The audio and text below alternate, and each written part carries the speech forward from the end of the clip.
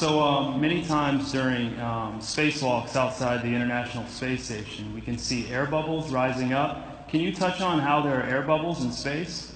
Can you be more specific? Air bubbles? So yeah, like a lot of times during the footage, the NASA footage, you can see bubbles coming up out of the helmets or kind of from underneath you. How do you explain bubbles in space? Yeah, I'm not sure exactly what you're talking about.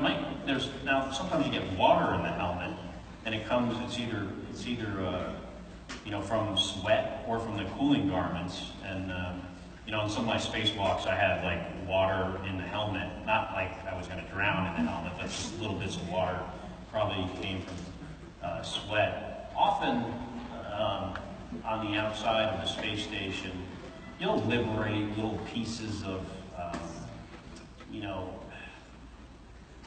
it's a really harsh environment out there, and the outside of the space station gets beat up pretty good.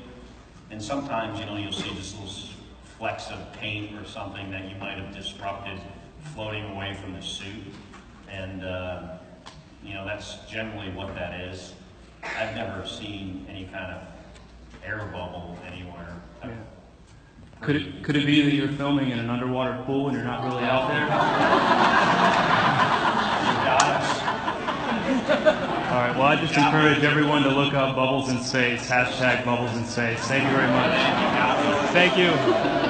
He spent $45 to say that. I got him free. Don't spread the propaganda.